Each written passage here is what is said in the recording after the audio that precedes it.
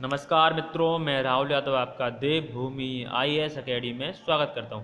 मित्रों, मैं आज आपके लेके आया हूं इंग्लिश का एक बहुत महत्वपूर्ण टॉपिक पे चलने से पहले मित्रों मैं आपको बता दूं, अगर आप आज जो मैं पढ़ाने जा रहा हूं, बताने जा रहा हूं, उससे रिलेटेड क्वेश्चन पाना चाहते हैं, एक्सरसाइज पाना चाहते हैं, तो आज ही जाएं गूगल प्ले स्टोर में और डाउनलोड करें हाईवे इंडिया मैसेंजर ऐप को। डाउनलोड एवं इंस्टॉल करने के पश्चात मित्रों आप ऐप में जाकर देवभूमि आईएएस ब्रॉडकास्टिंग को सर्च मारें एवं हमारे ग्रुप को ज्वाइन करें।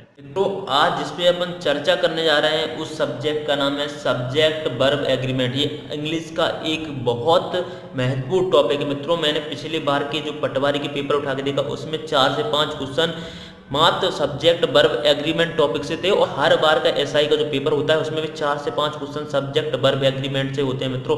मैं ये नहीं कहता हूँ मध्य प्रदेश पटवारी, मध्य प्रदेश एसआई के पेपर के अलावा जितने पेपर होते हैं उनमें सब्जेक्ट वर्ब एग्रीमेंट का जो वेटेज रहता है मित्रों वो बहुत ज़्यादा रहता है। 4 से 5 क्वेश्चन आते ही हैं। तो मित्रों इसमें अपन देखेंगे कि ये शब्द जो मैंने लिखे हुए हैं वर्ड्स, इनके साथ कौन कौन सी वर्ब यूज की जाती है, सिंगुलर या प्लूरल। तो मित्रों ये ऐसे नाइदर, नोर, आइदर और पहली बार अपन इसके बारे में पढ़ेंगे। फिर with, along with, as well as, इनके साथ कौन सी वर्ब यूज की जाती है। ऑफ इनके साथ क्या, एंड इसके साथ क्या, देयर के साथ क्या, मैनी, मैनी के साथ क्या, नीड, डेयर इसके साथ क्या, पुर, rich, Indian, Hindu, Sikh, etc, इनके साथ क्या क्या वर्ब यूज की जाती है। तो मित्रों ये बहुत ज़्यादा महत्वपूर्ण टॉपिक है। तो इस टॉपिक को मैंने 3 पार्ट में डिस्कस करना है। पहले वीडियो में अपन ये शुरू के 3 टॉपिक को डिस्कस करूंगा, उसके अगले में 3, फिर ये 2। तो मित्रों ये इसके साथ अगर आप चाहें तो हमारे जो देवभूमि आईएएस ब्रॉडकास्टिंग का जो हाईवे मैसेंजर पे ग्रुप है उसमें मैं इन चीज़ों को डिस्कस करने के बाद इनसे रिलेटेड जो क्वेश्चंस आते हैं एक्सरसाइज बुक, वो मैं उस पर क्वेश्चन अपलोड करूंगा। अगर आप इनसे रिलेटेड यहाँ पढ़ने के बाद क्वेश्चन लगाना चाहते हैं, एग्जाम में आए हुए और वैसे प्रैक्टिस करना चाहते हैं, तो मैं आप हमारे देवभूमि आईएएस ब्रॉडकास्टिंग का जो हाईवे मैसेंजर ग्रुप है उसमें जाके क्वेश्चन लगा सकते हैं। ये पढ़ाने के बाद मैं ये वीडियो अपलोड करने के बाद वहाँ पे क्वेश्चन जरूर डालूंगा। मित्रों वीडियो पे चलने से पहले मैं एक छोटी सी चीज़ डिस्कस करना चाहता हूँ। पहले मैं आपको बताना चाहता हूँ कि सिंगुलर एक वाचक और एक प्लूरल बहुवचन, ये जो वर्ब है वो कौन कौन सी है। सिंगुलर में आप जो यूज करेंगे वो ईएस फॉर्म का यूज करते हैं। सिंगुलर के साथ ईएस फॉर्म जैसे गोज मित्रों, इस तरीके से। और आप इज का उपयोग कर सकते हैं मित्रों, बाज का उपयोग करते हैं, और मित्रों हैज का उपयोग करते हैं। ये आपकी सिंगुलर हुए, ईएस, इज, बाज और हैज।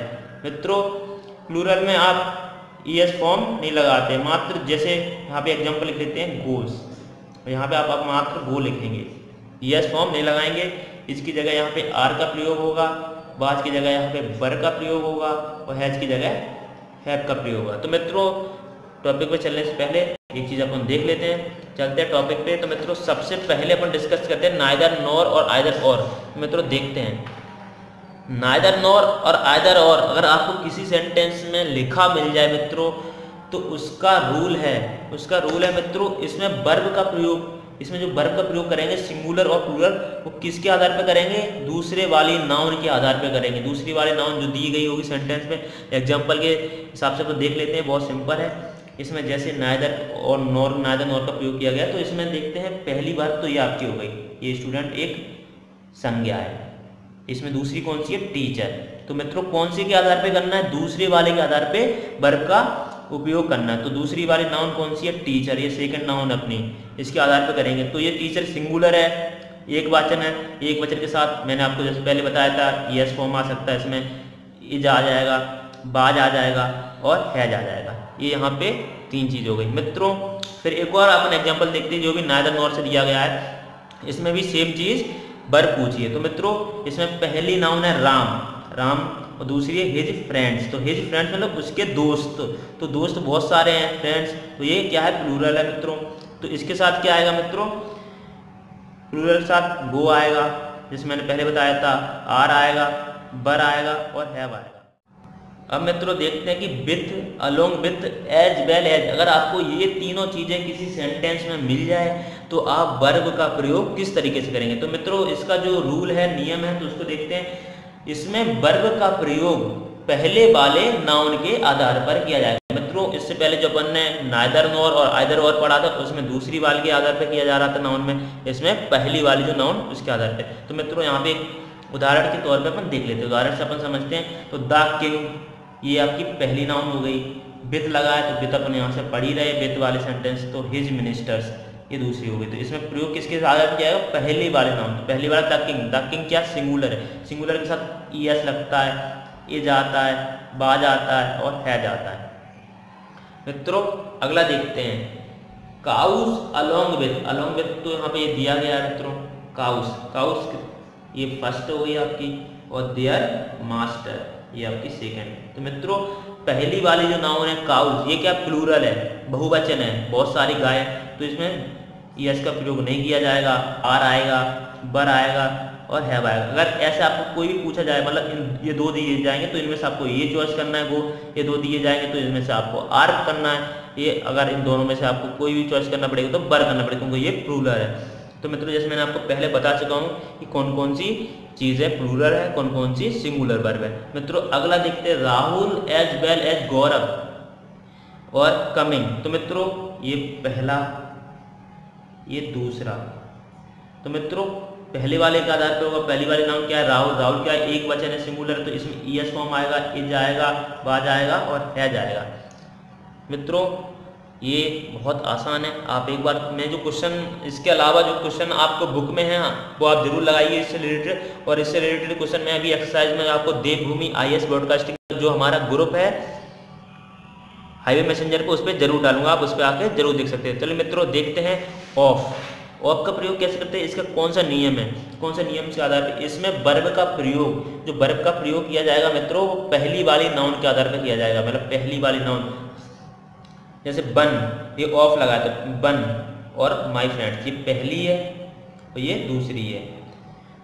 मित्रों बन एक क्या सिंगुलर है, तो इसमें इज आएगा, बाज आएगा और है जाएगा। पहली वाली के आधार पर किया जाएगा, मतलब इज, मतलब बन क्या है सिंगुलर है तो इज लगेगा सिंगुलर के साथ, बाज लगेगा और हैज लगेगा। मित्रों अगला एग्जांपल लिखते हैं, मैनी, और ये ऑफ है और ये दूसरा है मित्रों, ये पहला है, तो इसमें पहली वाली के आधार पर लगेगा, पहली वाली। तो मित्रों पहली वाली मैनी, मैनी मतलब बहुत सारे, तो ये क्या प्लूरल होगा, प्लूरल के में हमेशा आर आता है, उसके साथ बर आता है और हैव आता है। मित्रों इसमें एक एक्सेप्शनल केस ये भी है, अगर आपको अनकाउंटेबल, अनगिनत नाउन होगी तो पूरी इंग्लिश में, मतलब मैं इस अकेले की टॉपिक की बात नहीं, अगर कहीं आपको अनकाउंटेबल, अनगिनत संज्ञा दी गई है तो पूरी इंग्लिश में उसे सिंगुलर माना जाएगा। जैसे वाटर, वाटर को आप काउंट नहीं कर सकते, नॉन काउंटेबल है, अनकाउंटेबल है। मिल्क अनकाउंटेबल, ये हमेशा सिंगल माना जाएगा। मित्रों इससे रिलेटेड दो तीन क्वेश्चन देख लेते हैं। जैसे सम ऑफ वाटर, सम प्लूरल है लेकिन इसके साथ वाटर आ गया, ये क्या वाटर क्या मित्रों, ये एक अनकाउंटेबल है, जैसे मैंने अभी बताया था आपको अनकाउंटेबल। ये अगर अनकाउंटेबल है मित्रों तो ये सिंगुलर मानी जाएगी, सिंगुलर मानी जाएगी। तो मित्रों इसमें एज लगेगा, बाज लगेगा, हैज लगेगा। मित्रों ऑफ वाले सवालों में आपको कुछ बताना चाहता हूं, अगर पहली वाली, जैसे पहली वाले के आधार पे लगता है नाउन में, अगर पहले आपको ये सब दिया गया है, one of, each of, none of, every of, any of, neither of, either of, ये हमेशा सिंगुलर मानी जाएगी और इसके साथ सिंगुलर वर्ब का प्रयोग किया जाएगा। सिंगुलर वर्ब मतलब इज, बाज और हैज, इसका प्रयोग किया जाएगा मित्रों। और ये चीज़ अगर आपको पहली नाउन में दी गई है तो इसको आप प्लूरल मानेंगे और इसमें आप आर, बर और हैव का प्रयोग करेंगे मित्रों। लेकिन केस एक सम के साथ अगर अनकाउंटेबल दी गई हो तो सिंगुलर माना जाएगा, ये एक्सेप्शनल केस है मित्रों। बताइए मित्रों, जो मैंने आपको ये तीनों चीज़ पढ़ाई हैं इनकी मैं रिलेटेड क्वेश्चन आपको बार बार बता रहा हूँ, मैं अपनी ग्रुप देवभूमि आईएएस ब्रॉडकास्टिंग में डालूंगा जो हाईवे मैसेंजर में। मित्रों आने वाले वीडियोस के लिए आप हमारे चैनल को सब्सक्राइब कर सकते हैं। धन्यवाद।